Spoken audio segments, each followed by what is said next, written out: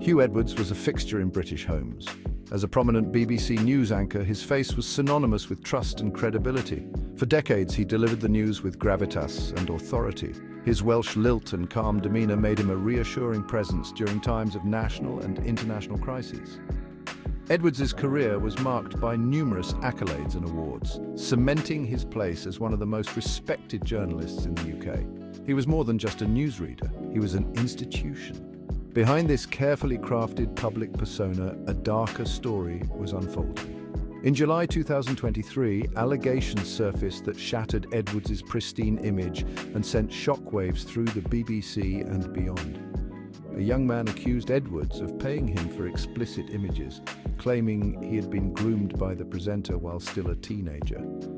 The accusations, vehemently denied by Edwards at the time, sent the media into a frenzy. The allegations against Edwards first came to light through a report in newspaper. The publication detailed claims made by the mother of the alleged victim, who said her child had been paid thousands of pounds by an unnamed BBC presenter in exchange for explicit images. The young person, who was 17 years old at the time the alleged payments began, claimed the money was used to fund a drug addiction. The revelations sparked a media firestorm, with speculation rife about the identity of the presenter. The BBC, initially unaware of the presenter's identity, launched an internal investigation into the matter. The Metropolitan Police also began their own inquiries, seeking to establish whether any criminal offences had taken place. The allegations sent shockwaves through the BBC, where Edwards was a highly respected and trusted figure. At the heart of this scandal was the harrowing account of the young man who claimed to be Edwards's victim.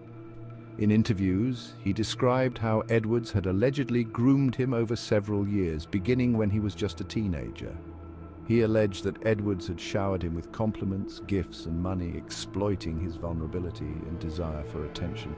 The young man claimed that Edwards' actions had a devastating impact on his life, leading him down a path of addiction and despair.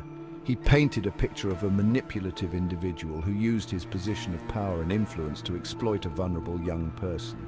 This testimony, raw and deeply personal, resonated with many who saw it as a stark reminder of the devastating impact of grooming and exploitation. The young man's account detailed how what began as seemingly harmless online interactions quickly escalated into something far more sinister. He claimed that Edwards, aware of his financial struggles, began offering him money in exchange for explicit images. The payments, which allegedly amounted to tens of thousands of pounds over several years, were used by the young person to fund a spiraling drug addiction. The alleged victim described feeling trapped in a cycle of exploitation, unable to break free from Edwards' grasp. He claimed that Edwards used emotional blackmail and manipulation to keep him quiet, threatening to expose their relationship if he ever spoke out. These allegations painted a disturbing picture of abuse of power and exploitation. Section 5. Public outrage and legal investigations. News of the allegations against Edwards sent shockwaves through the UK. The public, accustomed to seeing Edwards as a trusted source of information, struggled to reconcile the accusations with the persona he presented on screen. Social media became a hotbed of speculation and debate, with many expressing shock, disbelief, and anger.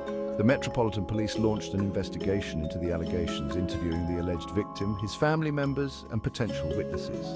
The BBC, facing intense scrutiny over its handling of the matter, also initiated an internal review of its safeguarding policies and procedures. Section 6. Edwards' guilty plea, a shocking turn of events. In a dramatic turn of events, Hugh Edwards was arrested in November 2022 on charges of possessing indecent images of children. The charges, unrelated to the initial grooming allegations, stemmed from a separate investigation by South Wales Police. Edwards, who had been on leave from the BBC since the initial allegations surfaced, was suspended from his role pending the outcome of the legal proceedings. In March 2023, Edwards pleaded guilty to 3 counts of making indecent images of children. The court heard that Edwards had downloaded over 40 indecent images. some of which were classified as Category A, the most severe level. The images, which depicted children as young as 7 years old, had been downloaded by Edwards over a period of several years. Section 7, Erosion of Trust Media Personalities Under Scrutiny. The Edwards scandal sent ripples of shock and concern throughout the media landscape. It served as a stark reminder that even those in positions of power and influence are not immune to accusations of serious wrongdoing. The public, already grappling with a growing sense of distrust in traditional media outlets, found their faith in news personalities further shaken. The case fueled a broader conversation about the responsibility of media organizations to address issues of accountability and transparency. It highlighted the need for robust safeguarding measures to protect vulnerable individuals, both within and outside of the workplace.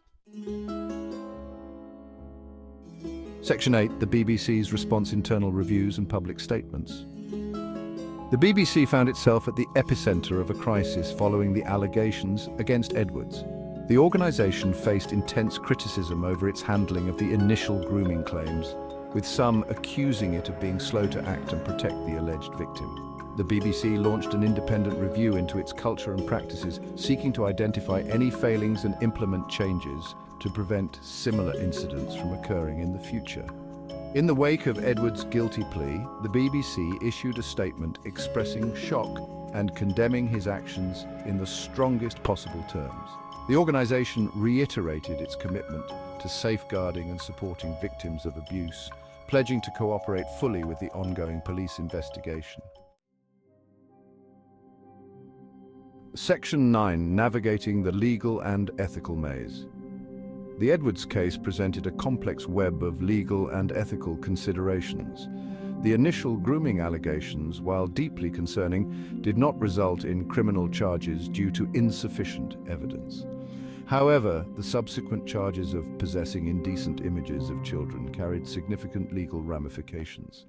The case also raised ethical questions about media responsibility, the presumption of innocence and the duty of care owed to both alleged victims and those accused of wrongdoing. It highlighted the challenges of balancing individual rights with the need to protect vulnerable individuals from harm. Section 10, Safeguarding the Vulnerable, a Collective Responsibility. The Hugh Edwards scandal serves as a stark reminder of the importance of safeguarding vulnerable individuals. It underscores the need for vigilance, open communication, and robust systems to identify and address potential risks. Protecting children and young people from exploitation requires a collective effort from families, communities, and institutions. The case highlights the devastating impact of grooming and abuse, emphasizing the need for greater awareness, education, and support for victims. It underscores the importance of creating a culture where individuals feel empowered to speak out and report abuse, knowing that their voices will be heard and taken seriously.